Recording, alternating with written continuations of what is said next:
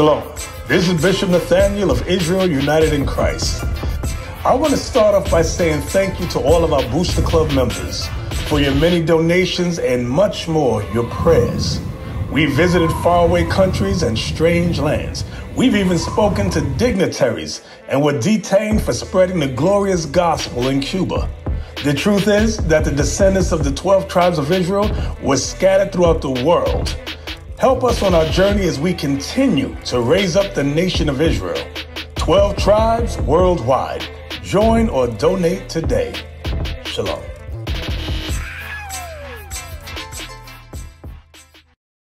So you said God loves everybody. What's wrong with God loving you and only you? What's wrong with that? You give my life every day. So let's get Baruch 3. Let's see what God is giving you as a gift. But you keep denying the gift. Over and over again today, you're denying God's gift to you, showing you how much he loves you. But you're denying the gift. Watch this, read.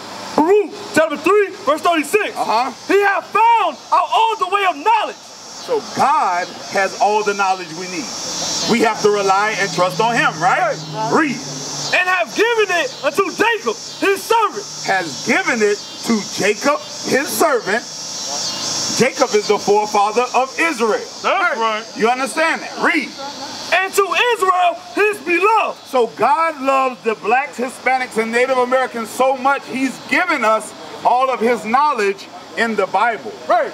But what happens is those other people that we try to include in God's love, they turn their backs on us, they hate us, and they do certain things to us. Now watch. Who is King David? What does the Bible say about King David? King David wasn't that good. You say he wasn't that good? No. What a script that said King David was a man after God's own heart. Because I thought you would have known that. They would have been teaching that in your church if they were reading the Bible. King David. You say he wasn't that good? Well, King David was from the tribe of Judah, one of God's beloved. You got that script? Let's see what the Bible says about David. Read. Acts chapter 13, verse 22. This is what the Bible, the way of knowledge, says about David. All right? Read. And when he had removed him, he raised up unto them David to be their king. To whom also he gave testimony and said, I have found David, the son of Jesse, a man after mine own heart. God said that David, even in the midst of his wickedness, when he repented, God knew that David was after his heart. Because we all going to go to 1 Kings 8. Because this is why repentance is in the Bible. We're helping our people to repent by giving them the knowledge of God. Right. When you stepped up here, you thought this was Jesus Christ. Yeah, that's how I raised. That's how you were raised. Right. But is that what the Bible teaches?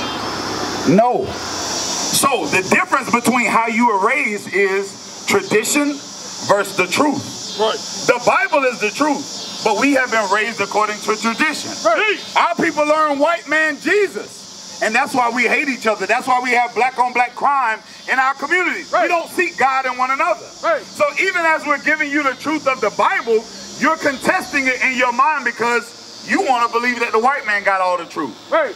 When God, Christ, the angels, the apostles, the disciples, they look like you. They are your forefathers. That's the truth of the matter. Right. And the truth of the matter is, David, one of your forefathers, is a man after God's own heart. Right. He repented from his sin. So yes, he was in his wicked ways. Which one of us is not? We have to learn how to repent honestly towards God and come and be those vessels and examples to our people. Right. And that's what David represented. Right. Let's get 1 Kings 8.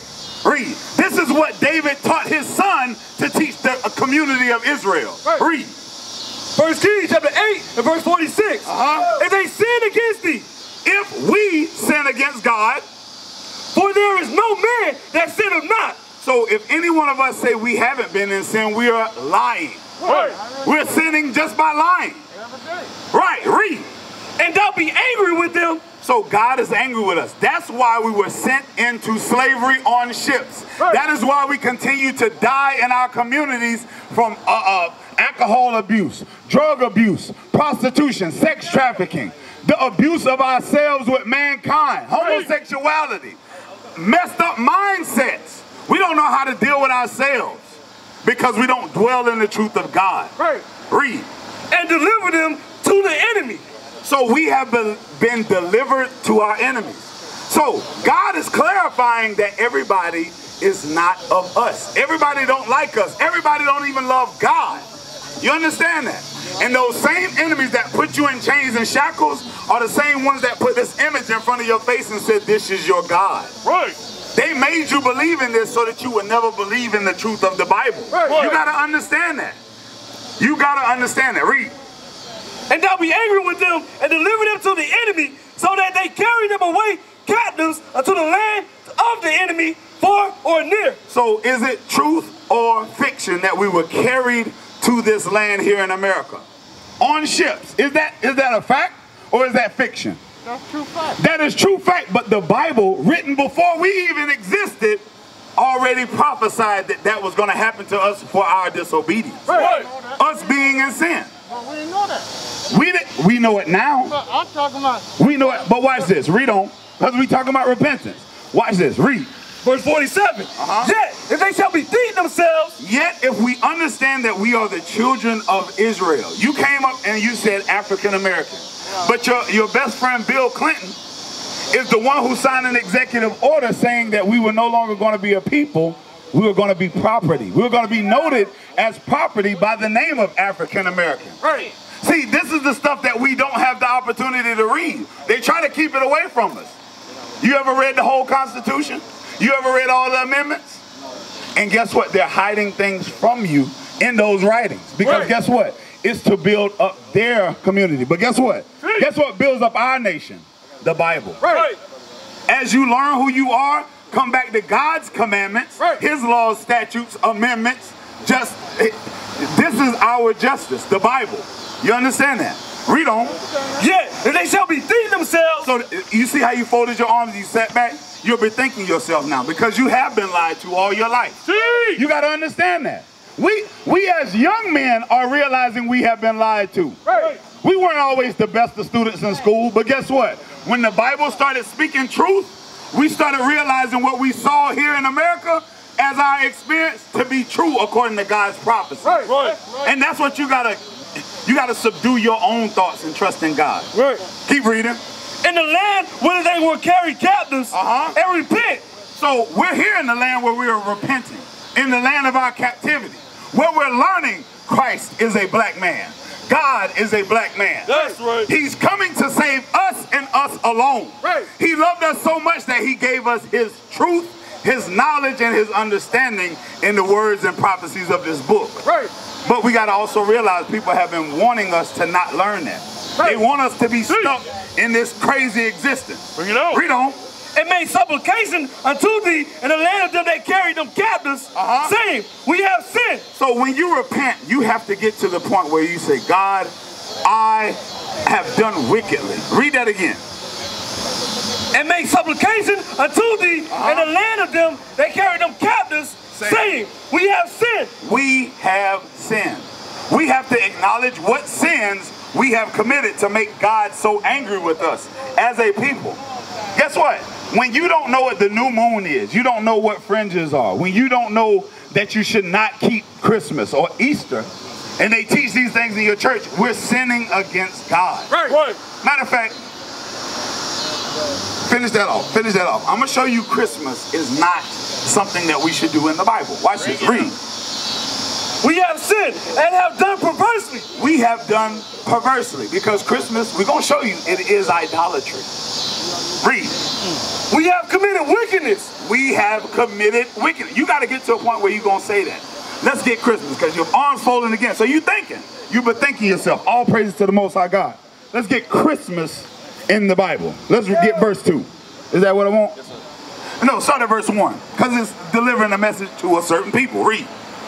Jeremiah chapter 10 verse 1. Hear ye the word which the Lord speaketh unto you, O house of Israel. O house of who? O house of Israel. The so-called blacks, Hispanics, and Native Americans. Right. That is the house of Israel today. Right. You understand that? We lost our name in slavery, but now we're getting it back according to the Bible. Right. Read verse 2. Verse 2. Thus saith the Lord, This is what God says to his people. Read.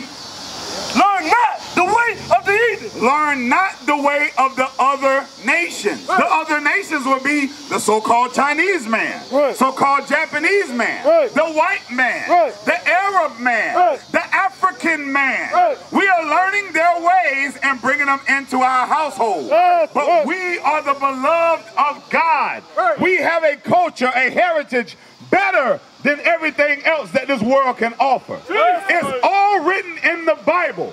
The same book that the white man does not want you to find yourself inside. Right. Learn not the ways of the heathen. That's what God says. Read. Learn not the way of the heathen, and be not dismayed at the signs of heaven. You know how you can open a newspaper? Back in the day, you open a newspaper and they got the zodiac and the astrology section. God say, don't be dismayed at the signs of heaven, those constellations and things. That's what the heathens are amazed at, because guess why? God made the stars, the moon, the sun for you. No, hold it. Did you know he made it for you? I know that. You knew that. Yeah, I know that. So why do you want to be equal with everybody else? Get up. Bring it I had up. Chinese friends. I had Chinese friends. I had Mexican friends. I had all that. The Mexicans are your brothers. Yeah, Understand that. They're the same nation. I had Chinese friends. Learn not the ways of the heathens, the other nations. Right. Read. For the heathen are dismayed at them. For the customs of the people are vain. So these customs that we learn are vain. They're useless. Ain't no good for us. Right. Because just earlier, a brother brought out to you on Christmas, during their custom of Christmas, we were the ones sold as gifts. Right. We were the ones given in chains and shackles for little white girls and little white boys to play with as property. Right. And now they put the name tag on us and call us African American. Right. To denote that we are property, still in 2020. You understand that? Read on. For the customs of the people are vain. For one cut of a tree out of the forest. So this custom that is useless to our people, the so-called blacks, Hispanics, and Native Americans, it deals with a tree being cut out of the forest. Read. Get out. The work of the hands of the workmen with the axe. They deck it with silver and with gold. So they decorate this tree. In this vain custom, they decorate the tree with silver and gold. And they put angels and stars and little balls, red balls, green balls on this tree. They decorate it in a vain custom. Read. They fasten it with nails. They fasten it with nails or on a tree stand. Read. And with hammers. That it move not. That it move not. Read. They are upright as a palm tree. But speak not. So we give all of our energy to this custom, but it does us no good. Right. You understand that? Go back to verse 2. Verse 2. Thus saith the Lord. Learn. This is what God says about that custom. Because don't that sound like Christmas? That is Christmas in the Bible, but guess what God says about it? Read. Thus saith the Lord. Learn not the way of the heathen. God says don't learn that custom. Right. And guess what? The Bible says don't learn it, but in every church during November and December, they're going to have a big old tree in the church. Right. This is, call it and read it again. Jeremiah chapter 10, verse 2. So Jeremiah chapter 10, the first 5 verses are going to explain a vain custom that we now know as Christmas. Right. That we should not do it. That's right. So that's the difference between tradition and truth. This is before Christ because it came from the history of Nimrod. Right. Yes. Where they were worshiping a tree. It's idolatry at the end of the day. Because now we try to say, oh, it's Christ's birthday. Well, the Bible say don't celebrate birthdays either. Right. Yes. So this script is going to describe and give you the understanding to that. Read. Colossians chapter 2, verse 8. Beware lest any man spoil you. So the Bible is giving the so-called blacks, Hispanics, and Native Americans warning against those ways of the heathen. It says beware. So we should be worried about these things that God is giving us warning about. You understand that? Read. Beware lest any man spoil you through philosophy. Philosophy. What is philosophy? Philosophy is a way of thinking, a way of living, a way of being, a way of existing. Right. It says, beware of philosophies. And what? And vain deceit. And lies. Right. Through these philosophies. Christmas is a philosophy. Right. Let me show you how Christmas is a way of, when after Thanksgiving, matter of fact, before Thanksgiving, you start hearing the little jingle bells. Right. And what you start thinking about? Huh? When you think of the word Christmas, what colors come to mind? Family. Huh? Being with family. What colors come to mind? Christmas Eve, being with the family.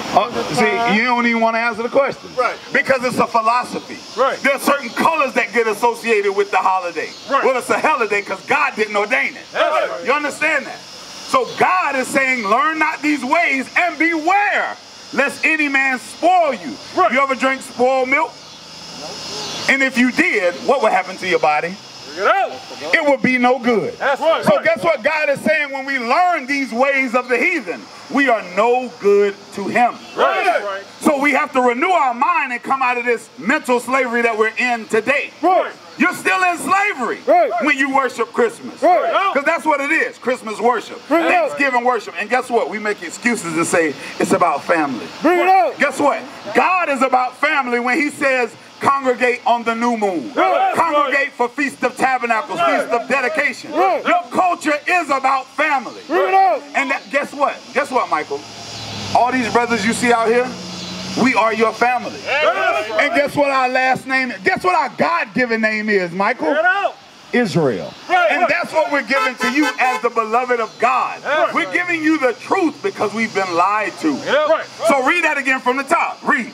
Colossians chapter 2, verse 8. Beware, lest any man spoil you. So as your beloved family member, the Bible says, beware lest any man continue to lie to you. Right. Read. Right.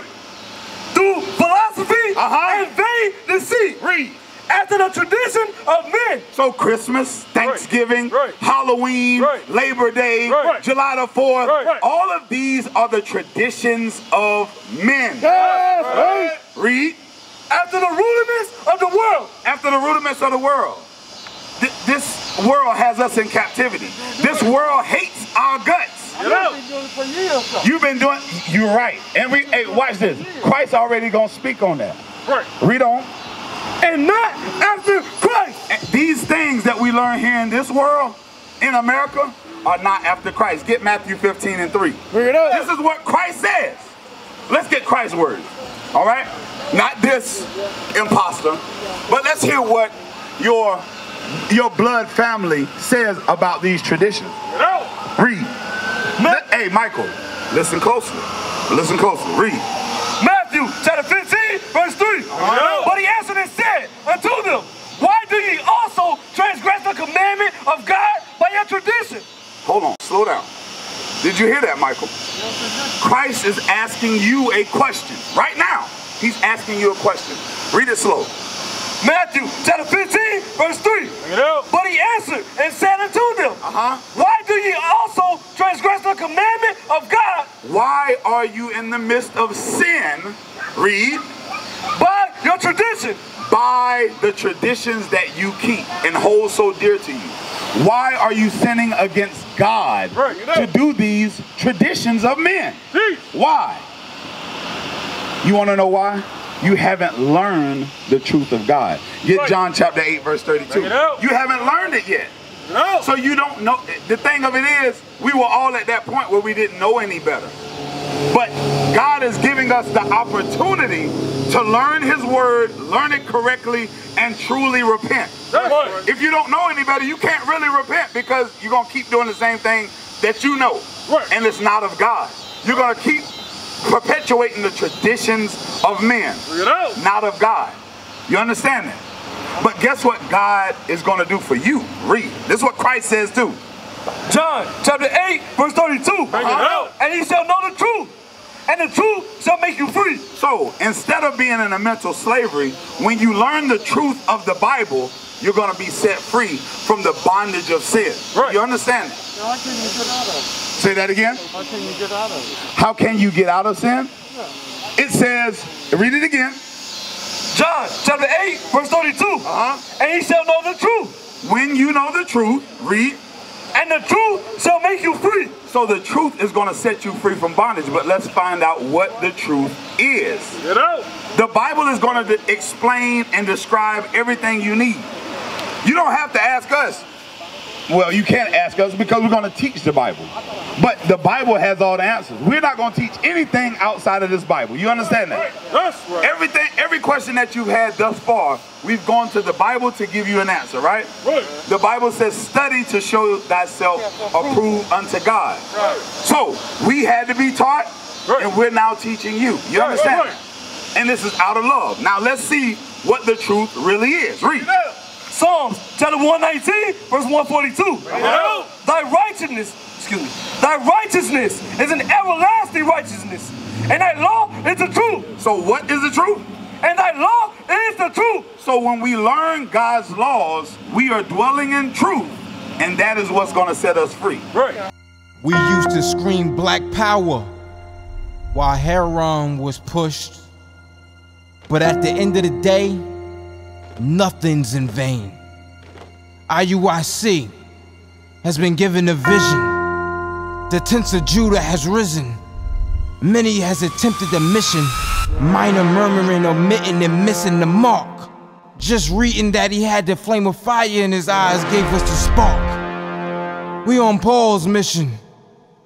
We out on the road, purple and gold, from Mexico, Cuba, Haiti, Ghana, Sierra Leone. 144,000 boots banging, concrete crackling. These are our men repented at heart. The scriptures is proof. Iuic, we deliver the truth.